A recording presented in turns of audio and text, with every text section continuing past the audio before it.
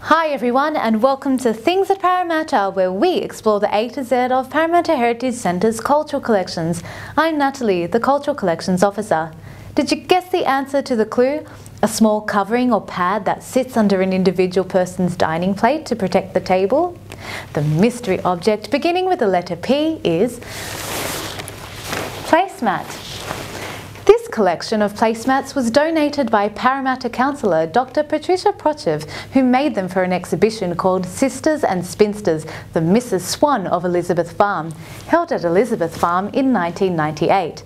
The exhibition focused on the working lives and personalities of the 9 Swan sisters: Margaret, Rebecca, Priscilla, Mary, Elizabeth, Isabel, Edith, Nona and Ruth. The decorative placemats list the birth dates and achievements of each Swan sister.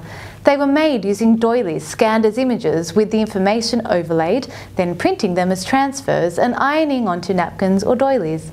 The concept of doilies as a vehicle for storytelling was inspired by everyday objects often associated with traditional homemaking and crafts practiced by women in the Edwardian and between wars periods.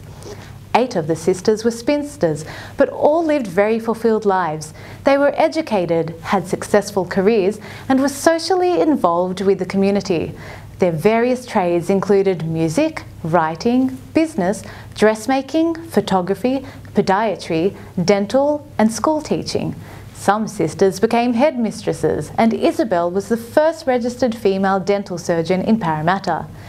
They were members of various organisations and supported campaigns such as the anti-conscription campaign of World War I. I hope you enjoyed this story. If you have a special object or heirloom that starts with the letter P, I'd love to hear about it. Please email me at localstudies@cityofparramatta.newsouthwales.gov.au. Your clue for the next mystery object starting with the letter Q is a thick cosy blanket with colourful hand-sewn pieces on top. See you soon.